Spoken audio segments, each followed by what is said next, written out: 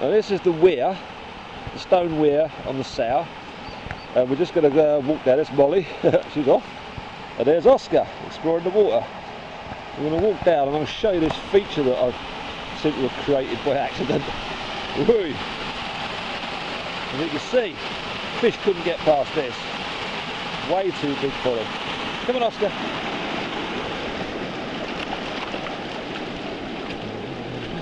Now I'm walking down the middle of the stream. Now, even a year ago, you could walk all the way down this stream for about a mile in a pair of wellies. No trouble at all. It's this deep all the way down, yeah? And then there's this little willow here, which is called a little minor diversion. You can see the water's getting a bit quicker, a bit deeper. And now, you'll see that this raft of water has accumulated. Good boy, Oscar, you're getting used to water. A huge raft of crap has accumulated in the floods where I put the groyne, which is below the water somewhere. It doesn't matter, it's buried in that now. And this thin channel here, it's really narrowed the water, just sped it up. I don't know if I can walk down it, probably can. But then it deepens considerably, so I'm going to have to get out. Whee! You can see the size of the pool that's been created behind it. That pool at the back of that was tiny, absolutely minuscule. It wasn't even there, it was straight, and you can see it scouring out a pool at the back there. And this water here is deep. And there's roach living in it. Now, we go downstream, this deep water carries on where it never did before for a good, I don't know, 15 yards before there's a riffle that's appeared. You can see it's shallow, but I can walk on. Oddly enough, the effect has been so strong that the water then forms another deep pool, so I'm going to have to get out of. And this is actually even larger than the first one. It's amazing the effect it's had. And that's where the roach was seen this morning. She flushed them out from underneath that shopping trolley there, in the second pool down, which is incredible. There's two habitats that roach can live in. And this pool only begins to shallow up down here. You can see the water speeding up. And you can walk on it again. So it's an amazing transformation. Now if you look down here, what we've got now is the river as it used to be.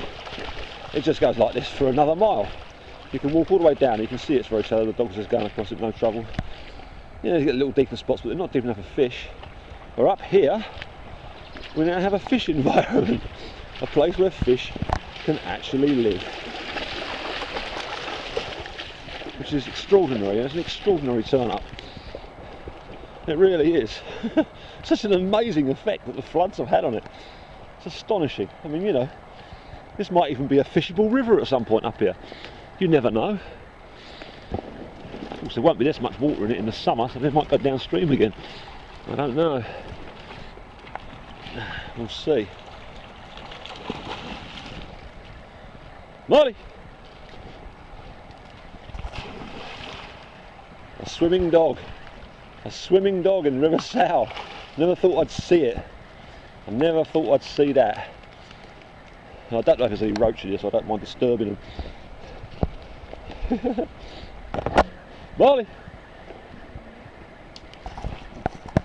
Coconuts. Her favourite thing ever.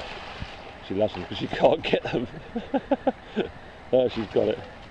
Now for Molly to swim in there, that's the first time ever I've ever seen it. It's never been so deep, ever. Oscar won't swim. That's about 40 yards of river, which is now habitable. He doesn't swim yet. He's not learnt to swim. He's still a little bit afraid of water, but he's getting used to it. And there you have it. An amazing thing, I think. Absolutely incredible. It's like, it's an astonishing effect. It's just incredible. It's just amazing what water does if you give it the chance to do what it does. And this river could be turned back into a fishery. It's just incredible. I'm so chuffed, I really am. Really, really pleased. Really, very, very pleased indeed.